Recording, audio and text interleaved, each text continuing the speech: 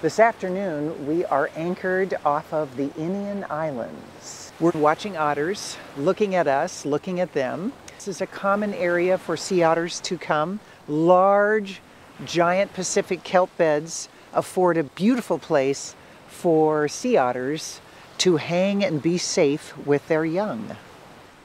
And the little mama otter was on her back with the little baby on her tummy and petting it and just swimming along with one little flipper right by the front of the boat. It was just the cutest thing you ever saw in your life. It was just perfect.